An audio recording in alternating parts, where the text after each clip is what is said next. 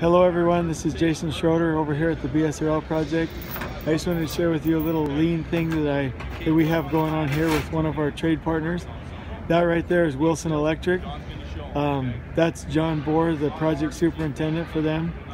And what they do is he writes down all of the project rules and lean project processes and practices that we have on the project and puts it on a piece of paper, and he has weekly foreman trainings. So it's not just going to him, John Bohr, the project superintendent, but it goes out to everybody, and then they control their areas. They make sure that they talk about things being on wheels, geographically controlled, make sure that they're using the 5S system and the whole nine. And so I know this isn't new to our industry, but I've never seen it done this well.